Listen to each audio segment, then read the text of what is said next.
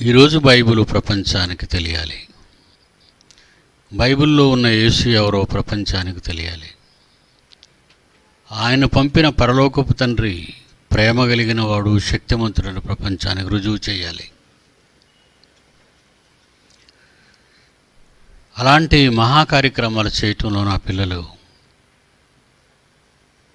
పరలోకపు తండ్రికి నాకు వన్నె తెచ్చేవాళ్ళుగానే చరిత్రలో చివరి వరకు నిలిచిపోతారు. మర్చిపోకండి. లోకంలో జన్మించిన తరువాత లోకమే సర్వం అనుకుంటున్నారు, జీవితమే నిత్యం అనుకుంటున్నారు, లోకాశలు శాశ్వతం అనుకుంటున్నది ఈ సమాజం. కానీ మన విప్లవంలో ఈరోజు ఆలోచిస్తే దేవుని కొరకు మనం చేయవలసిన చాలా ఉన్నతమైన కార్యక్రమాలలో ప్రప్రథమంగా మనం తీసుకోవలసినది ప్రపంచానికి పరలోకపు తండ్రిని చూపించాలి. ప్రపంచానికి బైబిల్లోని మహాజ్ఞానాన్ని వివరించాలి. మన ముందున్న తరాలలోని మన పూర్వీకులు, తాత ముత్తాతలు, తండ్రులు అవసరానికి దేవుణ్ణి నమ్ముకున్నారే తప్ప పాపాలు పోతాయి, పరలోకానికి పోతాము అనే ఒక గుడ్డి నమ్మకంతో మూర్ఖత్వంగా మతం అని అనుకొని ఇందులో ప్రవేశించారు మన ముందున్న తరాలలోని క్రైస్తవులు. ప్రారంభ క్రైస్తవులు కాదు.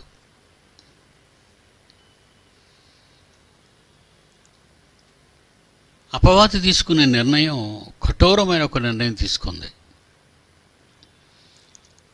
దేవుడు మనిషిని భూమి మీద పుట్టించాడు. ఆ మనిషి ఎప్పటికీ ఏ కారణము చేతనైనా దేవుడు పరలోకపు తండ్రి అనే ఆ మాటకు లోబడకుండా, ఆ మాటకు తిరగకుండా, ఆ మాట ప్రకారం ఉండకుండా ఉండాలన్నదే వాడి యొక్క సంకల్పం. ఈరోజు ప్రపంచాన్ని మనం చూస్తుంటే ఏ రోజైనా ఏదేను వనంలో చెడిపోయిన నాట నుండి ప్రపంచంలో ఉన్న ప్రతి మనిషిని మనం ఆలోచిస్తూ చూస్తూ ఉంటే మనకేం కనబడుతుందంటే అశాశ్వతమైన ఈ లోకంలో మానవ జీవితం కొరకైన ఆలోచనలో వాడు పడిన తపన విపరీతం అండి. వాడు ఎన్ని కోట్ల రూపాయలు సంపాదించినా ఇంకా సంపాదన.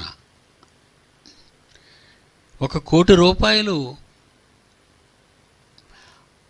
5 రూపాయల నోట్ల కింద లెక్క పెట్టరా అని మనం ముందు బస్తాలతో ఇప్పాలి. 1 కోటి రూపాయలు 5 రూపాయల నోట్ల కింద మార్చి బస్తాలతో వంపి వీటిని లెక్క పెట్టి నాకు అప్పగించు అంటే అలసిపోతాడండి, పెట్టలేడండి. నువ్వు బ్రతికే కాలం చాలా తక్కువ ఈ భూమి మీద. ఈ చిన్న కాలంలో సంపాదన కాలం, భద్రపరిచే కాలం, ఈ మధ్య బ్రతుకు కాలం, దానిని కాపాడుకునే కాలం, ఇవన్నిటి మధ్య మనిషి కొట్టుమిట్టాడుతూ అకస్మాత్తుగా ప్రాణాలు విడిచిపెట్టేస్తాడు. ఎవరివ డబ్బు? ఎందుకు ఆ సంపాదన? ఆ మధ్యకాలంలో మనం ఒక న్యూస్ విన్నాం. ఒక అడుక్కున్న ఆవిడ రోడ్డు ప్రక్కన కూర్చొని ఆమె దగ్గర 1 కోటి రూపాయలు చిల్లర లెక్క పెట్టారు. ఆమె శవం పక్కన ఆహారం లేక, మంచి బట్టలు కొనక, ఆరోగ్యకరమైన భోజనం చేయక, ఎండకు ఎండి వానకు తడిచి రోడ్డు ప్రక్కన గొంతెండేలా అరుస్తూ ధర్మం అనుకుంటేనే 1 కోటి రూపాయలు సంపాదించి విడిచిపెట్టి వెళ్ళిపోయింది. మనందరికీ తెలుస్తుంది ఆ వార్త. పేదవాళ్ళ నుండి అధికారం వరలో ఉన్న వాళ్ళ వరకు, ఈవెన్ ఒక ఎలిజబెత్, ఒక రాణి, ఆమె బర్మింగ్హామ్ ప్యాలెస్, ఆమె నడవగలిగినంత విస్తీర్ణం కలిగింది. అది వృద్ధాప్యంలో ఉంది. ఆ నెత్తిన కిరీటం కావాలి, ఆ రాజవస్త్ర ధారణ రాజవస్త్ర ధారణ, ఆ రాజవస్త్రాలు ధరించుకుంటుంది. డ్యూక్స్ అన్న నైట్స్ అందరితో కూర్చుంటుంది, పరిపాలన చేసే రాజవంశంతో. పిల్లలకు చూసుకుంటుంది, పిల్లలను చూసి మురిసిపోతుంది. చివరకు ఏదో ఒక రోజు కన్ను మూస్తుంది. ఏం సంపాదించింది? పేర్లు కోసం, పరువు కోసం, ప్రతిష్ట కోసం, అధికారం కోసం చేయకూడని నేరాలన్నీ, దోపిడీలు, హత్యలు చేస్తూ ఈరోజు ప్రపంచంలో ఉన్న నాయకులనే వాళ్ళ గురించి మీరు ఆలోచించండి, ఉన్నవారి గురించి ఆలోచించండి. విపరీతమైన సంపాదనలో, విపరీతమైన అశాంతితో ఏదో ఒకరోజు విపరీతంగా చచ్చిపోతారు వాళ్ళంతా.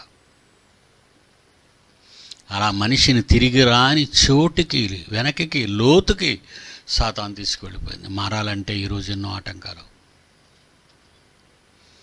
ఈరోజు మనం మారమని చెప్పామనుకోండి, రాలేరండి. తిరిగి రానంత దూరం తీసుకుపోయింది సాతాను వాళ్ళని. అలా తీసుకువెళ్ళిపోయిన సాతాను వాళ్ళందరినీ చూసి పొంగిపోతుందండి. నాట్యం చేస్తుందటండి. గంతులో వేయడం అంటే నాట్యం చేస్తుందట. ఎందుకో నాట్యం? ఎప్పుడు నాట్యం చేయగలరు ఎవరైనా? దావీదు దేవుని మందసాన్ని ఫిలిష్తీయుల చేతుల్లో నుండి విడిపించుకొచ్చాడు ఆయన. ఆ వస్తున్నప్పుడు ఇశ్రాయేలీలందరూ జయధ్వనులు చేస్తున్నారు, దేవుడు తిరిగి వాళ్ళ మధ్యకు వచ్చేసాడు అని. మందసం ఆ ఆనంద డోలికల్లో ప్రజల ఆర్తనాదాలు, కేకలు, సంతోషకరమైన కేకలు వేస్తున్నప్పుడు నాట్యం చేశాడు దావీదు. విజయంతో నాట్యం చేశాడు. దేవుడు వచ్చాడన్న ఆనందంతో నాట్యం చేశాడు. అలాంటి నాట్యం దావీదు చేస్తే సాతాను పిచ్చిగంతులు గెంతుతున్నాడట. చదువమ్మా. హబక్కూకు గ్రంథం మొదటి అధ్యాయం 14వ వచనం. హబక్కూకు గ్రంథం మొదటి అధ్యాయం 14వ వచనం. హబక్కూకు గ్రంథం మొదటి అధ్యాయం 14వ వచనం. ఏలికలేని చేపలతోను, ఏలికలేని చేపలు. నాయకుడు లేడు, ఎవరు చెప్పినా వినరు, వాళ్ళనుకున్నదే రైటు. ఏలిక లేని చేపల గురించి మాట్లాడుతున్నాడు ఆయన. కొంతమంది జీవితాలు చూడండి, ఎవరు చెప్పినా వినరు. వాళ్ళు అనుకున్నదే వాళ్ళు చేసుకుంటూ పోతారు. ఎవరి మాట ఈ ప్రపంచంలో ఏ మనిషి వినకపోయినా పర్వాలేదు, కానీ దేవుని మాటను మాత్రం పక్కన పెట్టకూడదండి. It's a most dangerous situation అది. అంటే క్రానిక్ డిసీజ్. ఇక ఈయన మందు వేసినా బ్రతకడు. మన ఆర్గాన్స్, శరీరంలో ఉన్న గుండె కానీ, ఊపిరితిత్తులు కానీ, కిడ్నీస్ కానీ ఫెయిల్యూర్ అయిపోతాయి. అప్పుడు డాక్టర్లు చెప్పే మాట, ఈయన బ్రతకడండి, తీసుకుని వెళ్ళిపోండి. అప్పటికి అతను బాగున్నట్టే ఉంటాడు, ఫర్ యువర్ ఇన్ఫర్మేషన్. కానీ ఎప్పుడు ఆ గుండె చప్పుడు ఆగిపోతుందో వాళ్ళకి తెలీదు.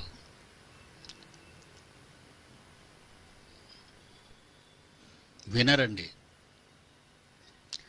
చనిపోయినంత వరకు వినరండి. మనం ప్రయాసపడి చెబుతున్నాం, సమాజాన్ని బాగు చేయడానికి చెబుతున్నాం, వ్యవస్థను మార్చడానికి చెబుతున్నాం. కౌన్సిలింగ్ మానవ సమాజాన్ని అత్యుత్తమమైన మార్గంలో నడిపించే బోధన విధానమే, విద్యా విధానమే బైబిల్ బోధనండి. దీన్ని ప్రపంచానికి అర్థం కాకుండా చేసేసిందండి సాతాను. ఇది ఒక విదేశీ మతం అని ముద్ర వేయించిందండి. ఇది ఒక అబద్ధాల పుస్తకం అని ముద్ర వేయించేసిందండి. నమ్ముకున్న క్రైస్తవ్యాన్ని మొక్కలు చేసిందండి. ఎవరినైనా మనం బైబిల్ నమ్మమంటే, ఒకప్పుడు నేను చెప్పే ఈ బోధనా విధానాన్ని ముందెళ్ళి మీ వాళ్ళకి చెప్పండి, క్రైస్తవులకి, వాళ్ళు ఎందుకు ఇలా అయిపోయారో, ఇన్ని మొక్కలు ఎందుకు అయ్యారండి, వాళ్ళందరినీ ఒకటి చేసి వాళ్ళందరినీ ఒక్కటిగా మార్చి మా దగ్గరికి రండి, మేము ఎందుకు వినం మీ మాట అనేవారండి. క్రైస్తవుల మధ్య చీలిక.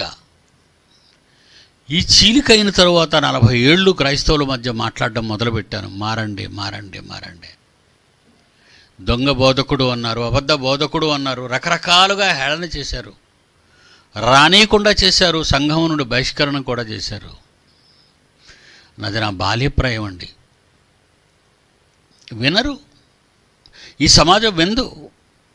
క్రైస్తవులుగా వీళ్ళే వినకపోతే, బైబిల్ చదవని వాళ్ళు, బైబిలు విదేశీ పుస్తకం అన్నవారు, క్రైస్తవులు ఈ దేశంలో ఉండకూడదన్న వాళ్ళు వాళ్ళెందుకు చదువుతారు, వాళ్ళెందుకు వింటారు చెప్పండి? ఇది డేంజరస్ సిచ్యుయేషన్. ఆ రోగి మరణానికి సిద్ధపడుతున్నాడు, అయిపోతాడు, కొన్ని రోజులు బ్రతుకుతాడు, ఇక ఎక్కువ కాలం బ్రతకడు. అలా చేసిందండి వ్యవస్థని. చదువమ్మా.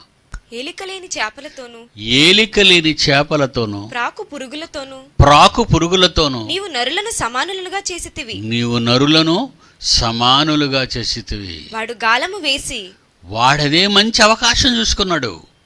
వినలేని వీళ్ళు, దేవుని దగ్గరకు రాని వీళ్ళు, పురుగులతో నిండిపోయిన వీళ్ళు, తిరుగుబాటు చేసే వీళ్ళు, ఏం చెప్పినా వినని వీళ్ళు,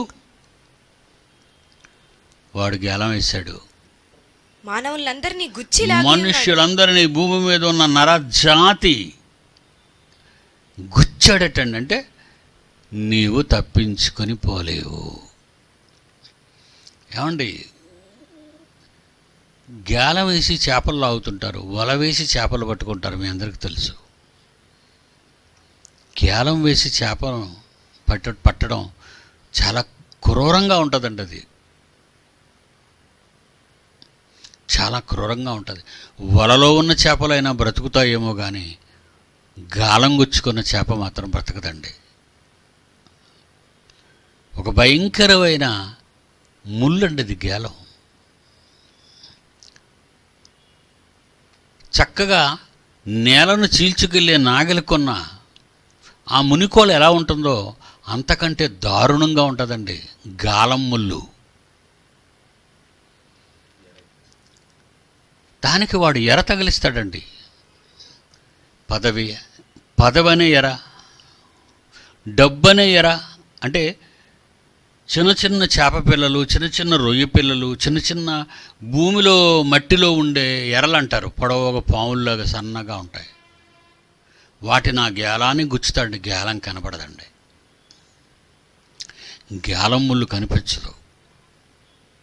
దానంతటికీ దోపేస్తాడండి దాన్ని, ఆ ముల్ని వేస్తాడు. వాడి చేతిలో కర్ర ఉంటుంది, ఆ కర్రకు ఒక పొడవాంటి తాడు ఉంటుంది, ఆ తాడు చివరలో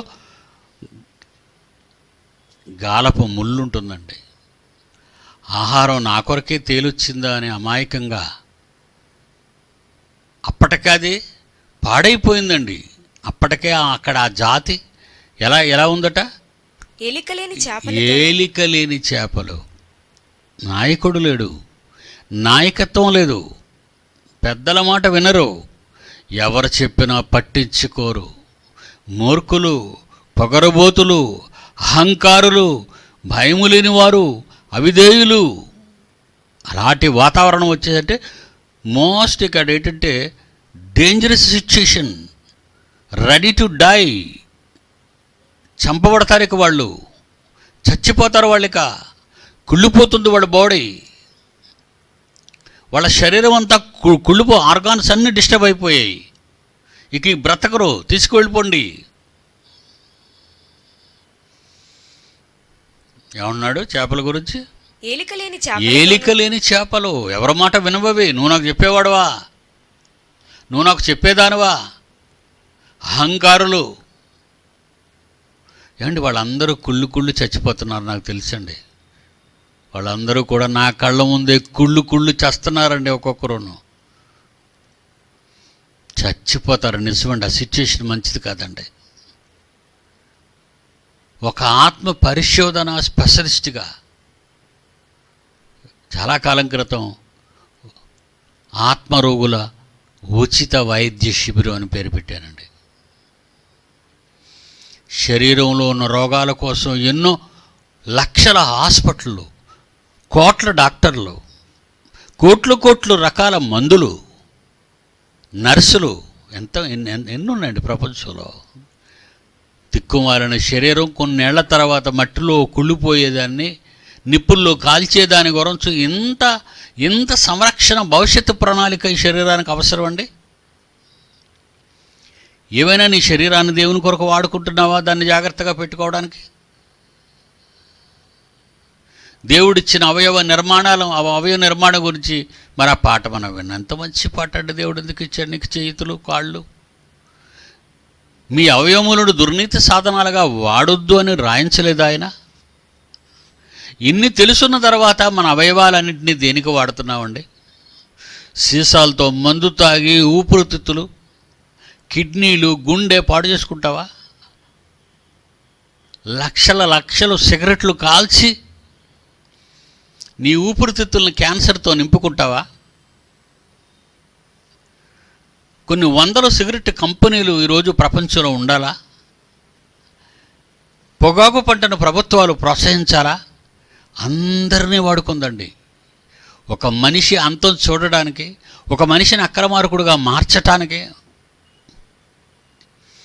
సాతాను వేసిన గాలం గుచ్చుకుంటే రాదండి. చేప తప్పించుకోలేదండి. మందు తాగుట, సిగరెట్లు పొగ త్రాగుట ఆరోగ్యానికి హానికరమని ప్రతిదానిలో ఏడలు చూపిస్తున్నవే తప్ప అసలు వాటి అమ్మకమే లేకుండా చేస్తే, కొన్ని మాదక ద్రవ్యాలని అమ్మకం లేకుండా చేస్తున్నారు, చట్టాలు చేశారు, కేసులు బనాయిస్తున్నారు, జైళ్ళకు పంపుతున్నారు. ప్రజల ప్రాణాల మీద అంతా సింపతి, జాలి, ప్రేమ చూపించిన ఈ చట్టాన్ని జరిగించే నాయకులు, పాలన చేసే పెద్దల్ని ప్రశ్నిస్తున్నానండి. ఏమండి, ఒక బ్రౌన్ షుగర్, మత్తు పదార్థాలు ఎన్ని ఉన్నాయండి? అమెరికా దేశంలో లేదా వెస్ట్రన్ కంట్రీస్లో ఎక్కువ మంది యువత ఈ మత్తు పదార్థాలకు అలవాటు పడి చచ్చిపోతున్నారండి. అది అమ్మినా, అది తెచ్చినా, అది వాడినా చట్టాన్ని ప్రయోగించి ఇంత కఠినంగా శిక్షిస్తున్నారే. మీరు శిక్షించకముందే వాళ్ళు చేస్తారు, అది తీసుకున్నారు కనుక. మరి వాటిని పండిస్తున్నది ఎవరు? పట్టణాలకు తెప్పిస్తున్నది ఎవరు? షాపుల్లో పెట్టి అమ్ముతున్నది ఎవరు?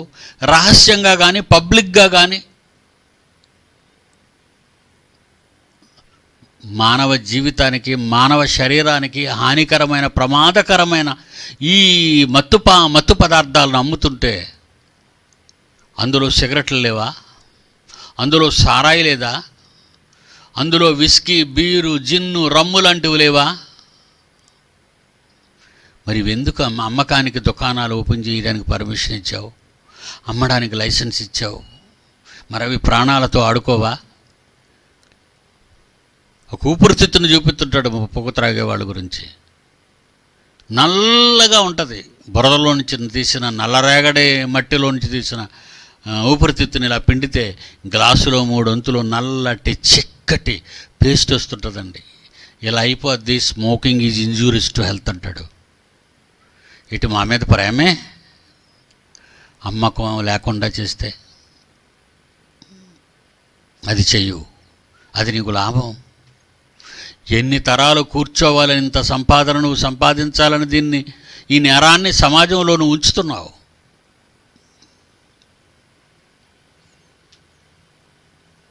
తీయలేవండి, ఈ ప్రభుత్వాలు తీయవు, ఆపో. ఎందుకంటే ముళ్ళు పదును అలాంటిది. ముళ్ళు ఇలా గుచ్చుకుంటే ఇలా తీసేయగలం. ఇలా ముందు నుంచి వెళ్ళింది అనుకోండి, ఒక యారో బాణం లోపలికి గుచ్చుకుంది అనుకోండి, అది మళ్ళా లాగేటప్పుడు రాకుండా యారోకి ఇలా కడతాడండి వెనకతల. 2 కోణాలు విడదీస్తాడు. మళ్ళీ లోపలికి దూసుకెళ్ళేటప్పుడు ఆ కోణాలు అడ్డవు, లాగేటప్పుడు ఆ ఇటుపక్క మనది నా కోణాలు అడ్డేస్తాయి. చాలా మాంసాన్ని, నరాల్ని తెంపుకొచ్చేయాలి అది వెనక్కు నువ్వు లాగితే. అలాంటి ముళ్ళండి అది. ఇలా ఉంచుతాడండి. ఆ వంచిన ఇలాగ కిందని యు ఆకారంలో ఉంచిన తర్వాత దీనికి మళ్ళా వెనక్కి లాక్కుండా మరలా 2 పదునైన సూదులు పెడతాడండి. ఎర్రని చూడగానే మింగేస్తుందండి అది. ఎందుకంటే ఏలిక లేని చేపలవి. సమాజానికి అలర్ట్ ఏదండి? ఈరోజు వ్యవస్థను మార్చడానికి ఈరోజు all India true Christian council, Bible open city India international, సార్వత్రిక దేవుని సంఘమైన నా పిల్లలు సమాజాన్ని మార్చటానికి, మత్తు నుండి తొలగించటానికి, మరము నుండి కాపాడడానికి, శరీర ఆత్మలను రక్షించటానికి ఎన్ని మంచి మాటలు చెప్తున్నారండి. ఇవాళ ఇప్పుడు మనం బాబురావు భార్య మాట్లాడిన, నెల్లూరు ఊరేగింపులో మాట్లాడిన మాటలు, మందు తాగిన వాళ్ళు మందు మానిపిస్తుంది ఇది ఈ వాక్యం. మత్తుకు అలవాటు పడిన వారిని మత్తు నుంచి కాపాడుతుంది ఈ వాక్యం. ఇది మతబోధ అవుతుందా? మనిషి మార్పు కోసం, నవసమాజ నిర్మాణ కోసం నడిపించే వాస్తవ పుస్తకం అవుతుందా? దుష్టులు, దుర్మార్గులు, మత ఛాందస్యవాదులు చేసిన కుట్రపూరితమైన ఈ దారుణాలు ఈరోజు మనం చూస్తుంటే ఏజెంట్లుగా వాళ్ళందరినీ లేపిందండి ఈ కాలంలో. సిరియాలో అంతమంది చావటానికి ముళ్ళు పదునైనదిగా దిగబడిపోయిందండి. ఏలిక లేని వారుగా ఉండిపోయారండి. దేవుని శాపాలకు వచ్చేసేయండి వాళ్ళ మీదకి. ఏలిక లేని చేపలు, ప్రాకు పురుగులతో నీవు నరులను సమానులుగా చేసితివి. వాడు గాలం వేసేశాడు. మానవులందరినీ అందరినీ ఎవడిని విడిచిపెట్టడు. వాడు ఉరులు ఒగ్గి చిక్కించుకుంటున్నాడు. వాడు తన వలతో వారిని కూర్చుకుని వాళ్ళనందరినీ కూర్చుకున్నాడు. సంతోషపడి గంతులు వేస్తున్నాడు. శత్రువుల చేతుల్లో చిక్కిన దేవునిని విడిపించే దావీదు వేసిన గంతులు ఆలోచించండి. దేవుడు కన్న పిల్లలందరినీ వాడి వలలో వేసుకుని వాడు వేసే గంతులు చూడండి. మనం ఎలా మార్చగలమండి సొసైటీని చెప్పండి? మార్చటానికి ఈరోజు మన రోడ్లు ఎక్కామండి ప్రజల కోసం. అర్థం చేసుకోలేని మత ఛాందస్యవాదులు పిచ్చెక్కి పెట్టరేగిపోతున్నారండి వాళ్ళు. బైబిల్ ఒక మహా జ్ఞాన గ్రంథం అండి.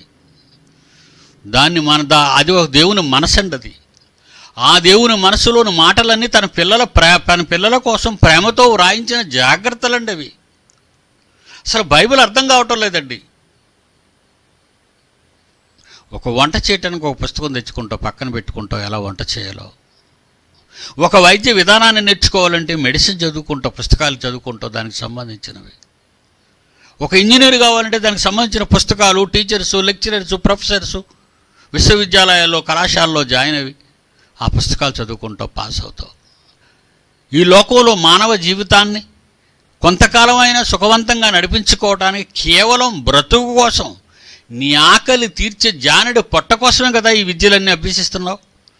కానీ నీ బ్రతుకును నిత్యజీవం వైపు నడిపించటానికి నీవు కట్టుకున్న నీవున్న ఈ దేహాన్ని తిరిగి అమరుడువై అమరత్వాన్ని, శాశ్వతమైన దేహాన్ని సంపాదించుకోవాలని ఇటు ఆత్మకు అటు శరీరానికి కలిపిన మిళితమైన ఈ చక్కటి బోధనా విధానం ఈరోజు సమాజం అర్థం చేసుకోలేకపోతుందండి.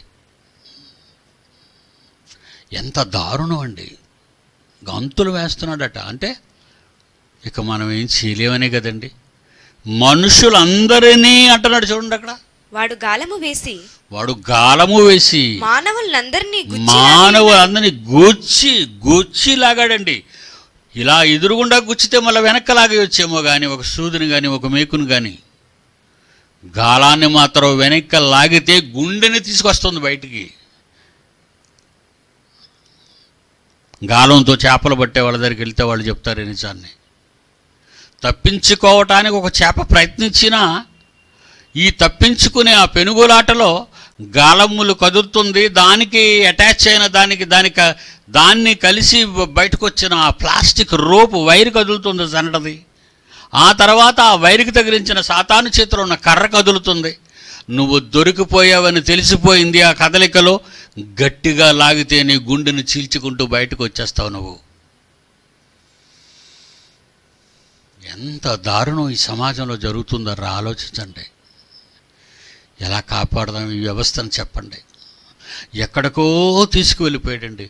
చిన్ననాటి నుండి దేవుని జ్ఞానం నేర్పించాలనుకునే మనకు చిన్ననాటి నుండి వాడికి ఒక సెల్ అండి. బైబిల్ వచ్చునో రాదో మనకు తెలియదండి. బైబిల్ నేర్పిస్తారో నేర్పించరో మనకు తెలియదండి. వాడికి ఊహ తెలిసినప్పటి నుంచి వాడికి ఒక సెల్ కొంటాం, ఏమనైనా వాడికి ఒక ల్యాప్టాప్ కొంటాం. ఇవన్నీ దేనికి ఇస్తున్నాం? వాడిని చాలా లోతుల్లోనికి తీసుకెళ్ళిపోద్ది. మందు సీసా పెట్టి అన్నం తినిపిస్తుందండి. అది అన్నం తినిపిస్తే వాడు తినడండి. మొన్న ఒక ఇది వచ్చింది నాకు క్లిప్పు. తల్లి చంకలో వేసుకొని వాడికి అన్నం పెడుతూ ఇంకొకరు ఎవరో ముద్ద బిసికి నోట్లో పెడుతుంటే ఇలాగ అనేస్తున్నాడండి వాడు. అప్పుడు ఒక మందు సీసా తెరిచి ఇక్కడ పైన ఎట్టారండి. అప్పుడు అన్నాడండి, కింద నుంచి ముద్ద పెట్టిందండి. ఈ దుష్ట శక్తి దేవుని పిల్లలందరినీ కూడా తిరిగి రాని చోటుకు తీసుకువెళ్ళిపోయింది. వాడు రావడం కష్టం అండి. వాళ్ళని మనం తీసుకురాలేమండి. ఇంకా వెళ్ళటానికి వెళ్ళిపోతారేమో అనుకునే అనుమానాస్పదమైన వ్యక్తులు ఉంటారని వాళ్ళని మీరు కాపాడండి.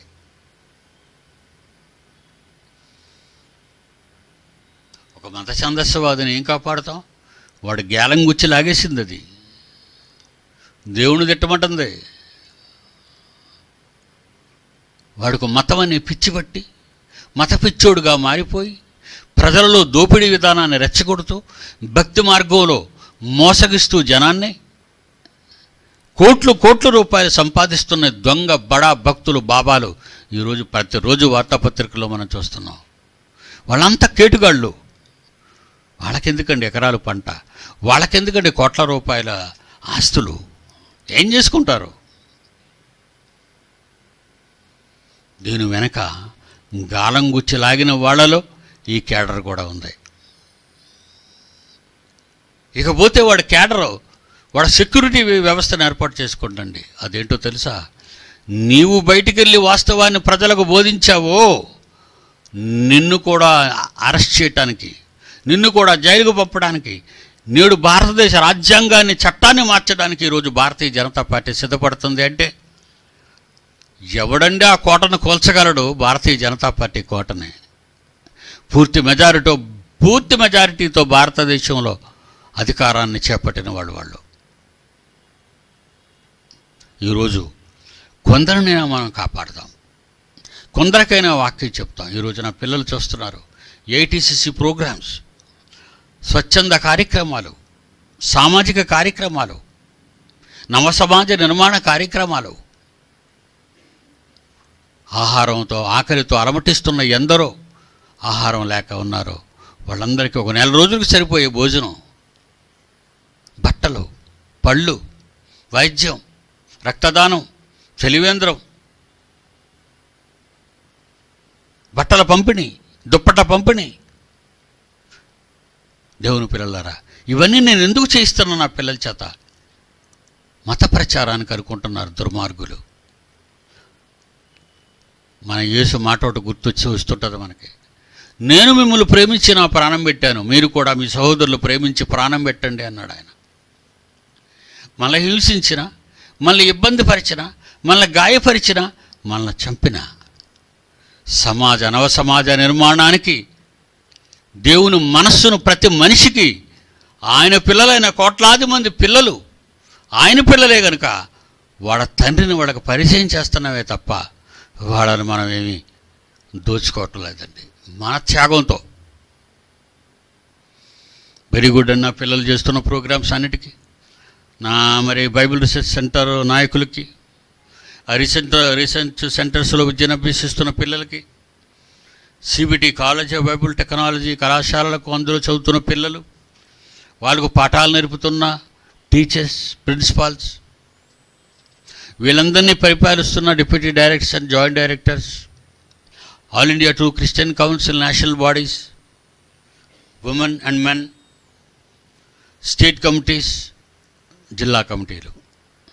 ఈరోజు ఈ పిల్లలందరినీ తయారు చేసి సమాజంలోకి విడిచిపెట్టడానికి గల ప్రధాన కారణం దేవుని గురించి అడ్డగించే దేనినైనా సరే మన జీవితాల ద్వారా, మన బ్రతుకుల ద్వారా నిరూపించి సమాజానికి చూపించటానికి మనం ప్రారంభించిన ఉద్యమం ఇది గొప్పగా సాగాలని, గొప్పగా ఉండాలని కోరుకుంటూ మిమ్మల్ని ఆశీర్వదిస్తూ సెలవు తీసుకున్నాను.